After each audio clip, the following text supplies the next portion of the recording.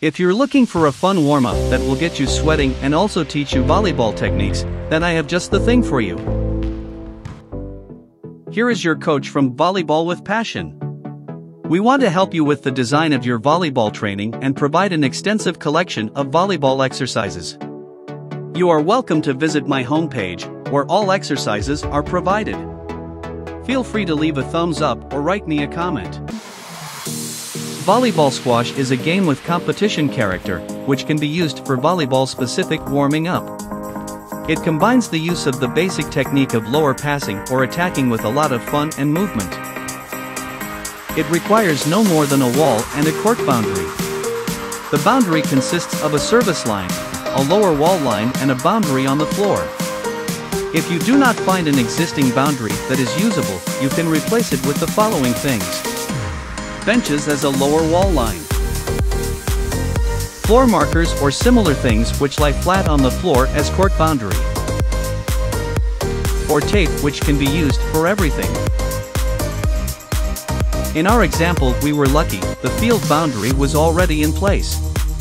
For the lower wall line we could use a bench and our serving line was the transition from wood to concrete.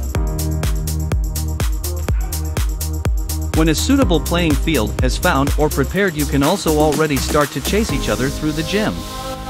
In the lower passing variant, the ball must touch the wall above the serving line during the serve, then the ball is played alternately to the wall. In addition, the bouncing ball must land in the previously defined field boundary and always be played back above the lower wall line. If the ball lands outside the field boundary or the ball touches the wall below the lower line, this is a fault and the opponent gets a point. The game is played for time or until a certain score is reached.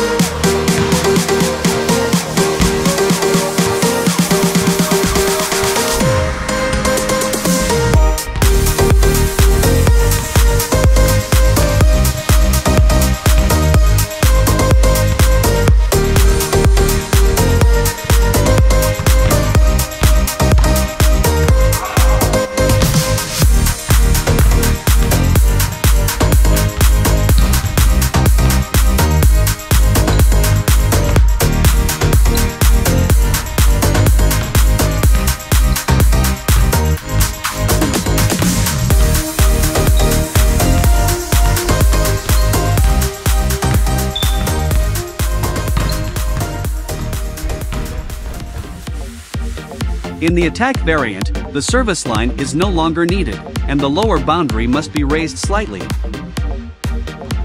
In addition, the field boundary must be extended somewhat so that you can vary between long and short attacks. The ball is hit indirectly against the wall with an attack. The rebounding ball must be hit against the wall again if the ball would land in the previously defined field boundary. If this is not the case, you can let the ball hit the ground. If the ball touches the wall below the bottom line or the ground outside the field boundary, it is a fault and the opponent gets a point. However, if the ball touches the ground inside the field boundary, you get a point yourself.